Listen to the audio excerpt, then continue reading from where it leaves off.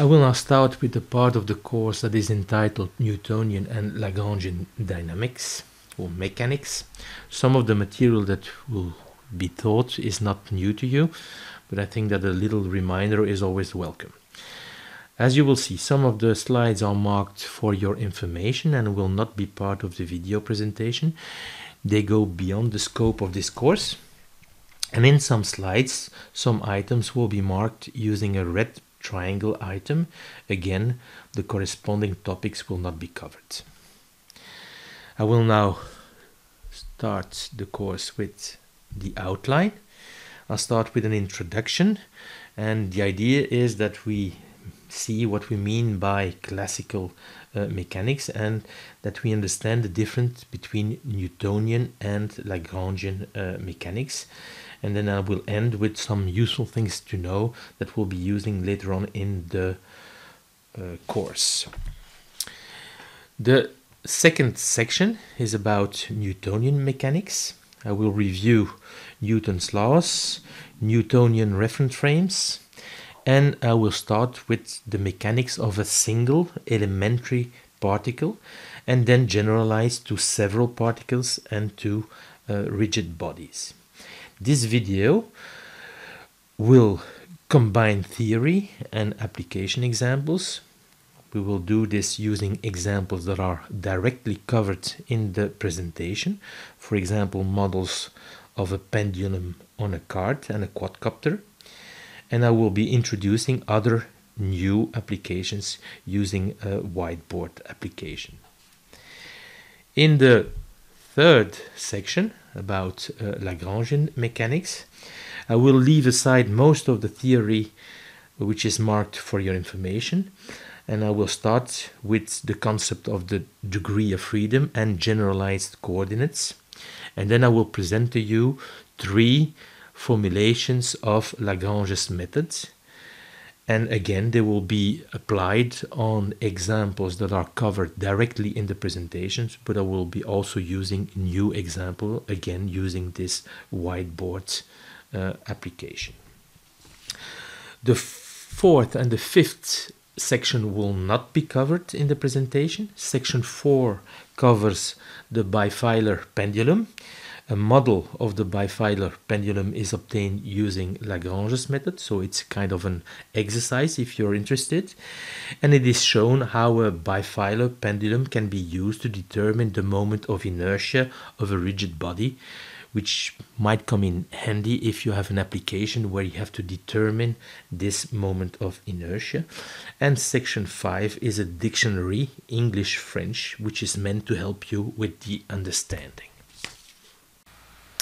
I will now start this section on Newtonian and Lagrangian mechanics with the introduction. The references that I've used in this course are given on the screen right now. Of course, it's not necessary for you to consult these, but I have to mention them out of intellectual honesty. The last of these references is focused on the Biphyll pendulum that is not covered in this course. And in the next slide, you'll find the references that are focusing on the quadcopter model. Classical mechanics deals with the description of bodies under the influence of forces. And we're of course interested in the physical laws that underlie this motion. We will consider rigid bodies, and these rigid bodies do not deform. There is no deformation. At the beginning of the course, we will start with elementary particles and then generalize to rigid bodies. If you consider idealized particles, ideal elementary particles, then mass is the only thing that matters. But of course, if you consider rigid bodies, rotation comes into play and the moment of inertia is also important. As you will see in the next slide, we will stick to large objects and small speeds. The earliest developments of mechanics concern Newtonian mechanics, and later on in history reformulations were proposed, and one such formulation that we will consider in the course is Lagrangian mechanics. As I've said, we will stick to classical mechanics. If the speed of the object approaches the speed of light, then you have to take into account relativity. And if the size of the object becomes too small, then you have to take into account quantum mechanics. Of course, this goes beyond the scope of this course. Let us consider a system with n particles, n ideal particles. So you know that for each particle, well, there is no rotation, so you need 3 coordinates for the description of its motion.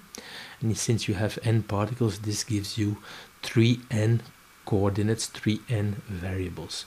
But in reality, you know that there are constraints between the coordinates, constraints between the variables. Let us take an example of that using a pendulum. Okay, so the first thing that I will draw is the reference frame.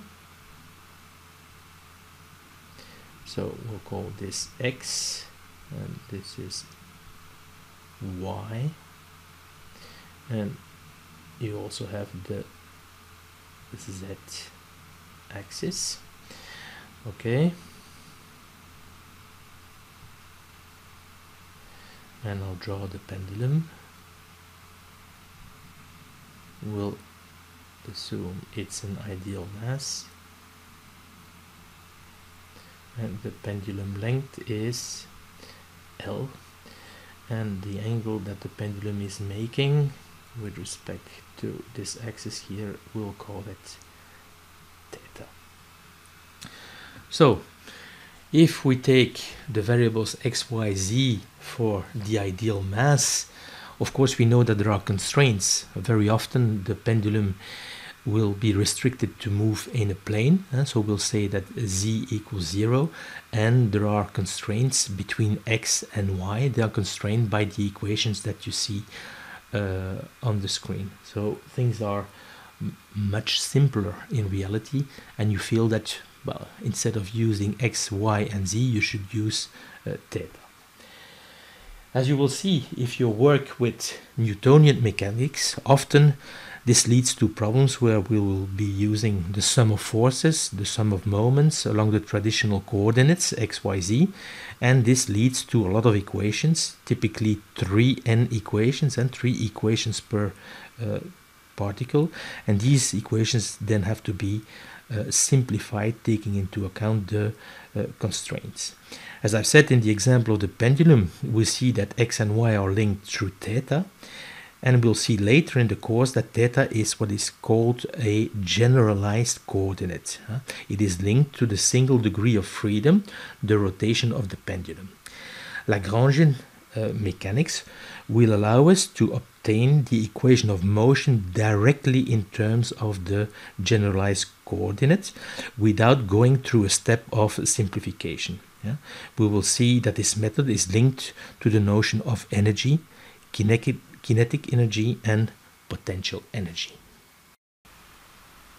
I will now introduce you to the main contributors to the course. First, Isaac Newton, famous for sitting under a tree and have an apple fall on his face. He's the star of section 2 about Newtonian mechanics. Then you have Jean d'Alembert, famous for the d'Alembert principle. He is mentioned in section 3. And then someone that you already know from the course on digital control, Leonhard Euler. But he's also famous for the Euler law of motion and famous for the Euler angles that describe the attitude of a rigid body. And you'll meet him at the end of section 2. And then another person that you already know from the optimization course, Joseph Lagrange, is the star of section 3 about Lagrangian mechanics. I will now show you some stuff that I will be using later on in the course, and the first thing is the triple vector product. It's defined as the cross product of one vector with the cross product of 2 other vectors, and of course the result should be also a vector. Okay, so we have here the cross vector of 2 vectors, so that's a vector. And if you take the cross product of one vector with this vector here, of course this should be also a vector. You see that this is the scalar product, so this is a scalar, and this is also a scalar.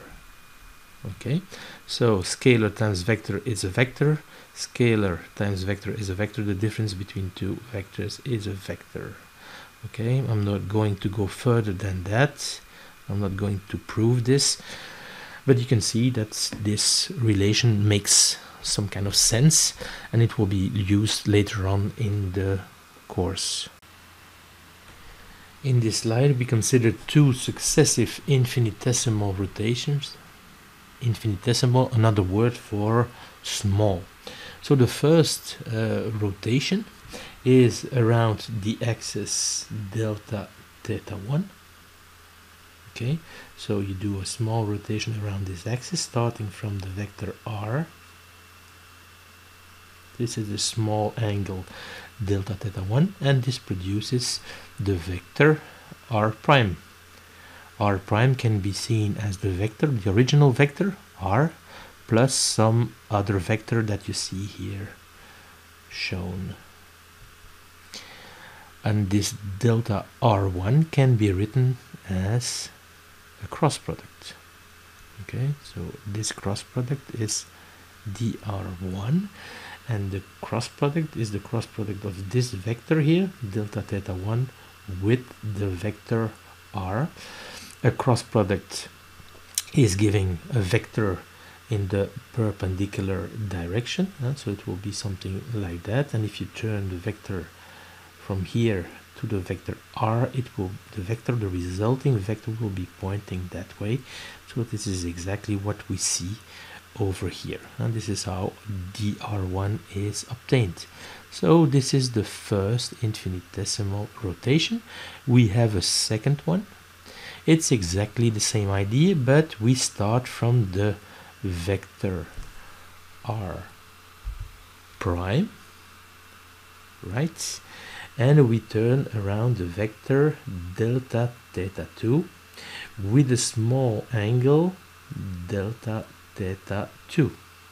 Okay, so we produce r double prime, and again r double prime can be written as r prime plus some vector dr2.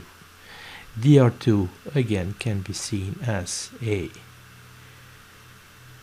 cross product, the cross product of delta theta 2 with the vector r prime.